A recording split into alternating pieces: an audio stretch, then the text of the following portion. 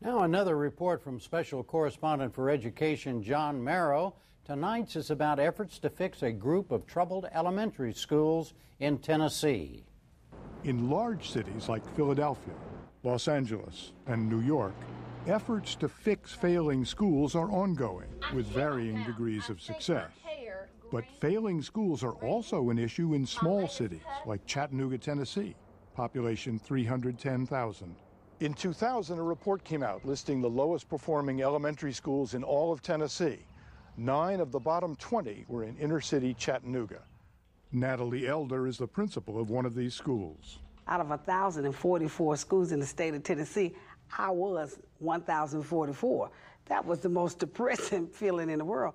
The other 8 were almost as bad. Reading scores were among the lowest in the state. Behavior problems were rampant, and in some, teachers often did not even show up. Schools lacked basic resources, and the buildings were falling apart, according to Principal Rebecca Everett. John, I walked into a building that had no floors. I walked into a building that the restrooms were completely torn apart. There were snakes crawling around the rafters. We sat down with a group of teachers from several of these schools to find out what they thought. We had principals coming in, principals leaving out, and each time you would get started on a focus, then you change, and then another principal would have another type of focus. The turnover in leadership, of course, led to a high teacher turnover. At the beginning of the year, before school started, a lot of the positions weren't even filled.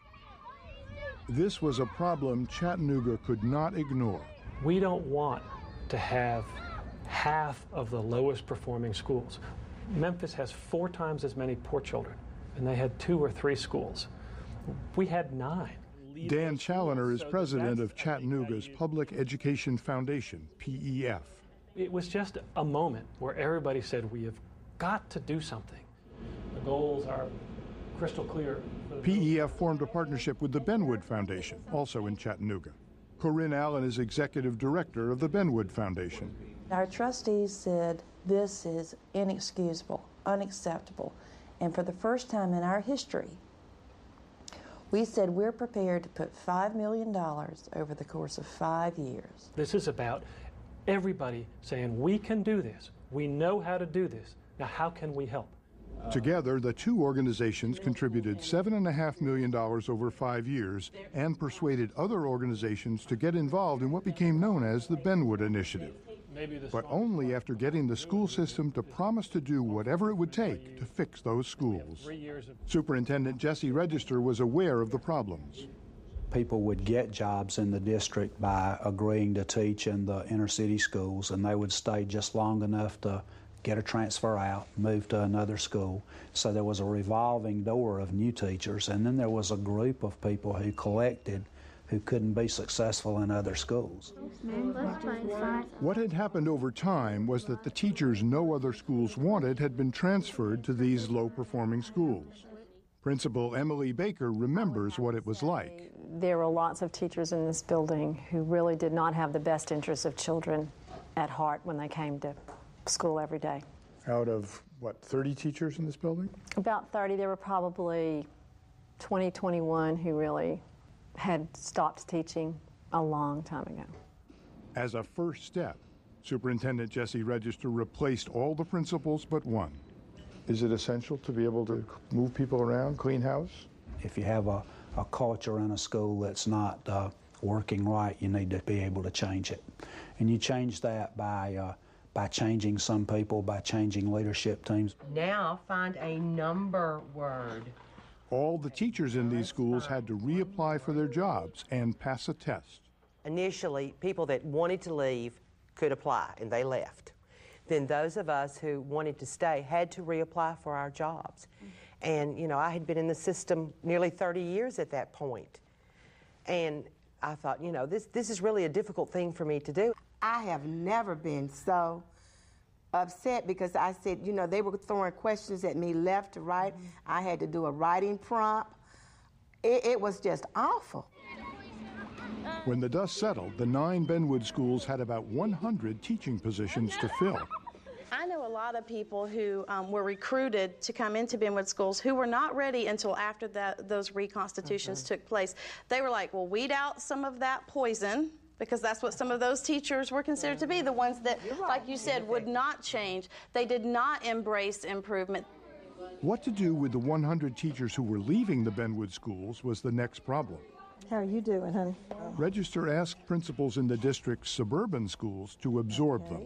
What I said to them was, I want each of you to consider being principal of one of these schools and consider the fact that you might have 10 or 12 teachers that need a lot of help. One principal can't do that, but you can be effective with one teacher who needs help. I ask every one of the principals to take one and help them become better.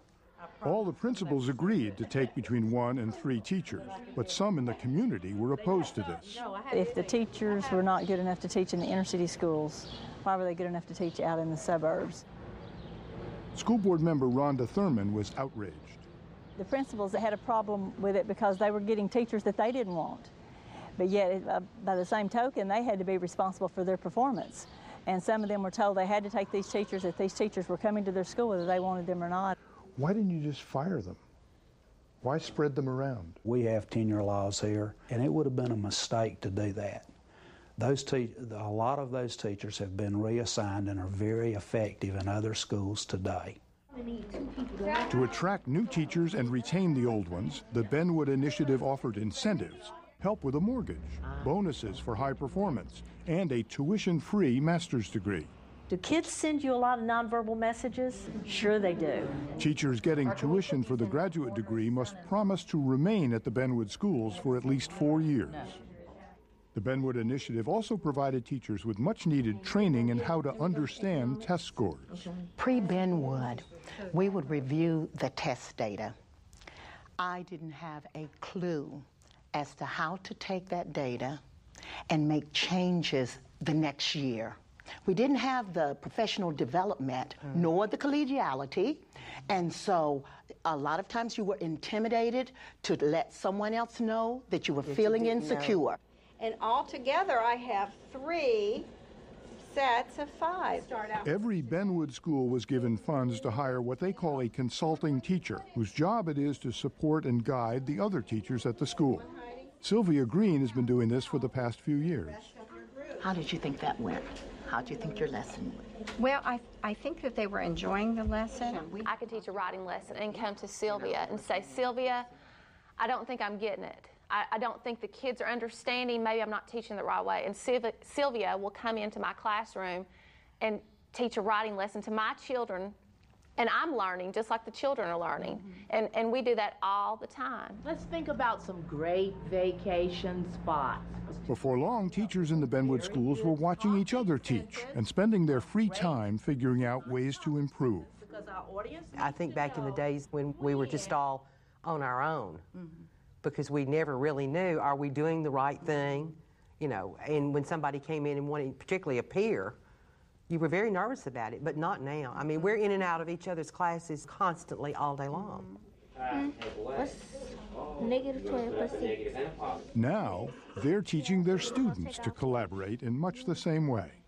5 years later, disciplinary problems are down, attendance is up, and test scores have been moving in the right direction.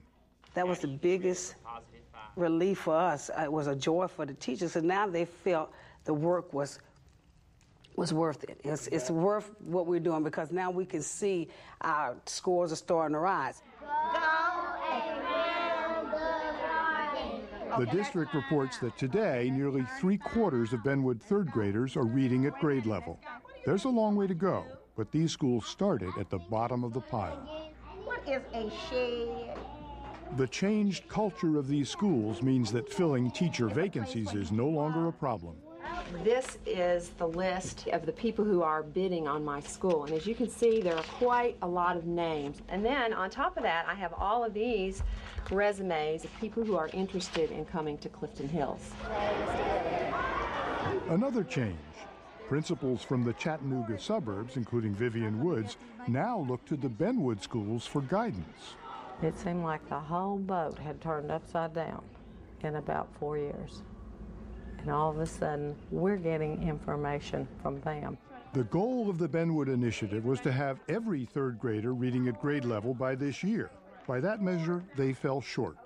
We fought a good fight when you look at where we came from. And we're still fighting. We've not given up yet, but we have come. The battle is not over. We're still fighting. That's right. Superintendent Jesse Register is retiring this summer, which raises a question. Will the Benwood Initiative continue to thrive? How fragile is the success of these schools? I don't think that the people who work in those schools will allow them to change back. We are here. We're here to stay. Where there's a will, there's a way. Can this work in other places? It can work everywhere.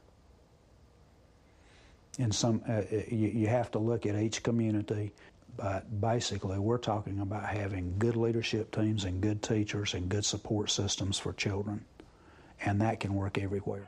Jocelyn, how do I write 30? The ongoing success of the Benwood schools hinges on continued private funding. The Benwood Foundation assured us it intends to continue its support.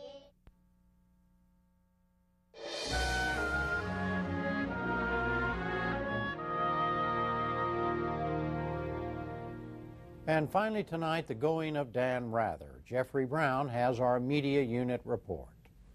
Dan Rather was once the face of CBS News. He logged 44 years at the network, 24 in the anchor chair of the evening news. This is the CBS. But the announcement today that the storied newsman was leaving was not a surprise. Rather hasn't anchored the news since March of last year. He's filed only occasional stories for 60 Minutes this year and was last seen on the network last weekend on the program Sunday Morning. Rather's reputation suffered after a 60 Minutes story about President Bush's Vietnam-era service in the National Guard. That story relied on documents that ultimately could not be authenticated. In early 2001, more than 3 years before the National Guard story aired, NewsHour correspondent Terrence Smith interviewed Rather and asked him about his future. Dan Rather, he's been in that chair 20 years, almost 20 years. How long does he want to be in it? For as long as I can do it, and do it up to my own standards and the standards of CBS News.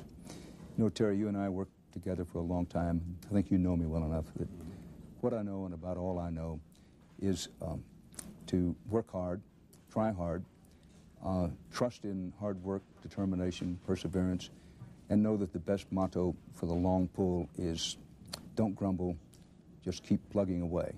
And that's how I feel about this job. I love this job. I love everything about it. I want to do it for as long as my health holds and as long as I can meet our standards.